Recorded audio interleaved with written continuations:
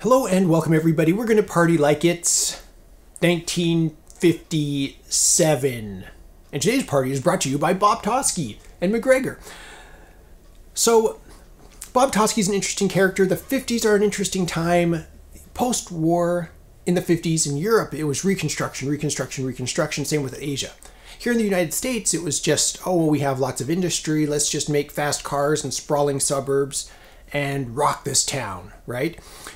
So this is the era when Bob Toski came on the scene. 1949 is when he started his PGA career. 1954, he won the, I forget what it's called. It's like the World Championship of Golf or something.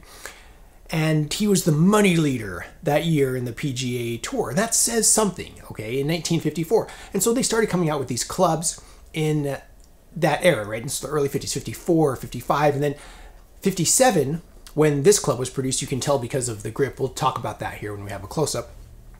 It was really like a mainstay putter here. So for me, this is a grand old time with sprawling suburbs, fast cars, and golf included in the American recipe. So let's take this onto the review table and have a closer look. So today we're going to have a golf ball here on screen, just kind of as a size reference to the size of the putter. The Bob Toski right here, 100 GP, you can see identified by Bob Toski on the sole. MacGregor, 100 GP. This rich two-toned look right here. I love the brass chrome. They made a full brass version, but I think this always stood out to me as the more interesting of the two models. They have an upturned toe and an upturned heel, supposed to prevent scabs. Again, nowadays people are like, just get custom fit. Or just, you know, they have so many different lies on putters. It's so easy to just pick one off the shelf that fits your stroke. And I also find it interesting that, I'm not sure if this is Bob Toski's nickname or how this works, but it says Mite, Mite right here, alternate spelling. And it's ambidextrous, right? So you can go left or right-handed, and this alignment kind of works for both. So pretty interesting. That stamp right there. Moving up the putter, we have this ferrule. Normally it goes black, white, green, white, black. The green ring right here is broken off, and so the top of the ferrule has been slid down. This isn't what it normally looks like. And we know this is made after 1957 or 1957 or later because it has this amazing leather, wound leather grip, and it has this little slot right here for a ball marker. And in 1957, they introduced this MacGregor on all their putters. It's like you can put ball markers right here and then slide them out whenever you need to mark your ball on the green. How thoughtful. Yeah, you can tell there's no ball marker here. It's missing. So as far as the longevity of these grips go, not so sure about that. I tried putting a penny and a dime. They don't fit in here. Dimes are too big to put in here. Maybe someday I'll find a ball marker that fits in there. Anyway, we should get this upstairs onto my practice putting green and hit a few. So looking down at this, there's a Mite right here, kind of a center line mark. However, as far as alignment goes, it's all just down to me. The last putter I hit was a TaylorMade Spider, which has a much more bold alignment system.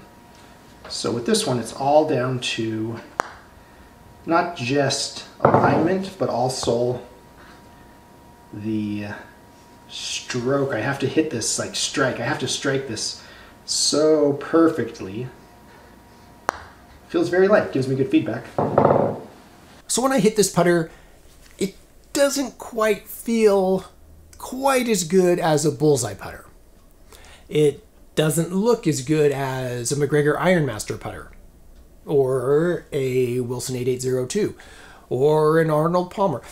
To me, this putter is very much a timepiece. When I see putters like this, I think of the 50s, maybe the 40s, 50s, 60s, but right around that era, because that's when these were really popular. The two-tone does a lot for it. The brass with the chrome-plated, satin finish, whatever they called it. Chrome around here. So it looks dated now, whereas an Ironmaster doesn't.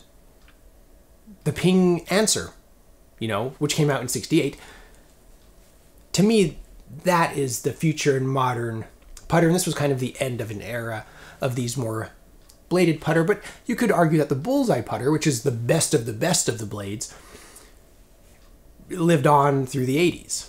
So to me, an interesting historical little piece of the 50s here.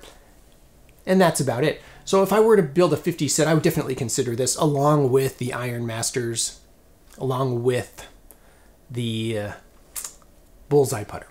So let me know your thoughts about the Bob Toski. This is the 100 GP putter. Bob Toski, very interesting story. I'm excited to read your comments. If you want to support the channel, you can visit my Amazon shop in the links in the description below. I make some proceeds from qualifying purchases. Please subscribe. Thank you so much for watching. I am the Vintage Golfer.